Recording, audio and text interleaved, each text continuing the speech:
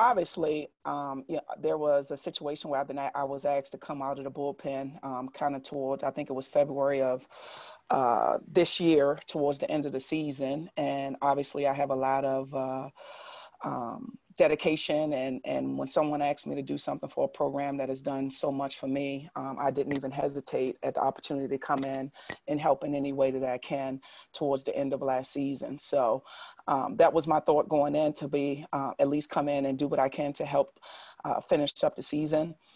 Obviously, once I got here, it was a situation at the end of the season. Our season was cut short, and Coach Auriemma asked me to stay on for this season. And to answer your question as far as how much convincing, it took some thought. Obviously, when I came back, I fell in love with being on the floor again, just seeing the growth and in the player development, and seeing how I can impact the players and also help Coach Auriemma and the rest of the staff in any way that I can. But I had also started to pursue a different career in leadership here on campus and administration, and that I was enjoying the experience. I was learning a lot. But again, I felt the need was there. I enjoyed it. And here I am again this season. Hopefully, obviously, without season being short, I get a chance to not only start a year, but knock on wood, finish a year this upcoming season with our program and team. Well, I mean, my favorite part of coaching is being on the floor, seeing the player development, being able to go through it with them and see the progress that they made. So when I first came back in February, I fell in love with being a coach again, all over again, just to have the opportunity to be back on the floor.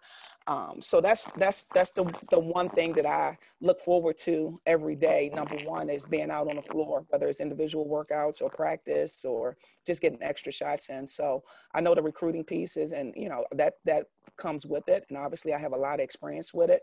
But the reason why I decided to stay on is two things: to help in any way I can to help our players be better players and people, and also help Coach Auriemma and the rest of the staff in any way that I can to help them. I think it's on two levels. One, on a personal level, in that I have I have a long relationship with Jay, and a comfort level with her, and a tremendous amount of respect for her personally, and as a professional, as a basketball coach. So that was a natural, and that's what I take from our relationship more than anything else. And the basketball part is just having another person on the staff that has had that kind of experience as assistant coach and a head coach, and being able to be another set of eyes that are experienced set of eyes. The ability, I think, to interact with the players that made Jay so integral to all the success that we had when she was here as a player and as a coach in her previous stint here.